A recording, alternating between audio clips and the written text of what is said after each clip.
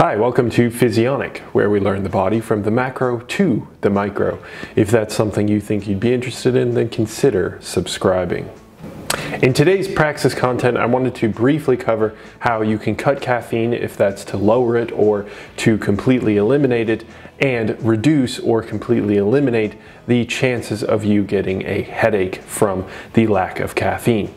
Now, when you cut caffeine, what you're doing is decreasing the amount of the caffeine molecule. So the caffeine molecule usually binds to particular receptors that the adenosine molecule would normally bind to.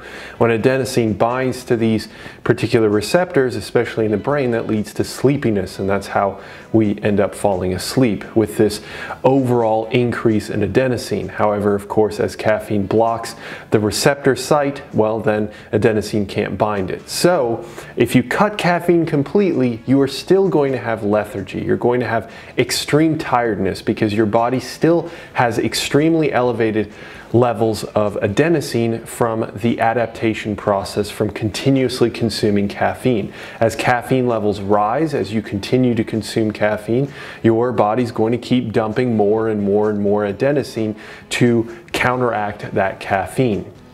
Now, when you cut out caffeine completely, then that means you have incredibly high levels of adenosine and you have incredibly low or no levels of caffeine. So suddenly all of those receptors that were initially blocked will now be saturated with adenosine.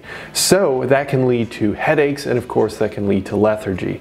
Unfortunately, there isn't a whole lot you can do against the lethargy until your body then adapts back to baseline, in which it's not going to release as much of that adenosine, go back to pre-caffeinated levels for you. You can do something about the headache. So it's really simple. Honestly, what you do is you take your caffeine amount, let's say that you consume 4 cups of coffee a day, and because you've created a certain level of tolerance and 2 cups doesn't really feel like anything anymore, trust me, it is doing something. It's just that you don't experience that kind of euphoric or stimulant style that the caffeine used to give you until you reach those 4 cups, but now you're at 4 cups. What you do is for 1 to 2 days, you cut that down in half, so to 2 cups. And yes, you're not going to feel the euphoric feeling, that makes sense, but you are going to stave off some of that lethargy and you are going to stave off the headache. Then from there, another 2 days of cutting that volume in half. So then you're down to 1 cup, and then you cut that in half to half a cup, and so on and so forth. So, and you can also do it in far more controlled manners by knowing the relative amount of milligrams of caffeine that each one of your beverages has, and then multiplying that by the number of beverages that you consume. So then you can just cut down the milligrams. So you can either cut down cups of coffee or whatever beverage that you consume in half every, let's say, 1 to 2 to 3 days. If you really want to be safe, do it every 3 days and keep reducing it till you get to nothing.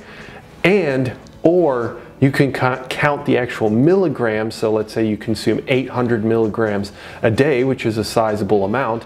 Then you would cut that into 400, then 200, 150, so on and so forth, every 1 to 3 days. And that should preserve you and make sure that you don't have any sort of headache. But again, you will feel tired. There's no getting around that until your body adapts and goes back to kind of its natural basal state without caffeine in its system.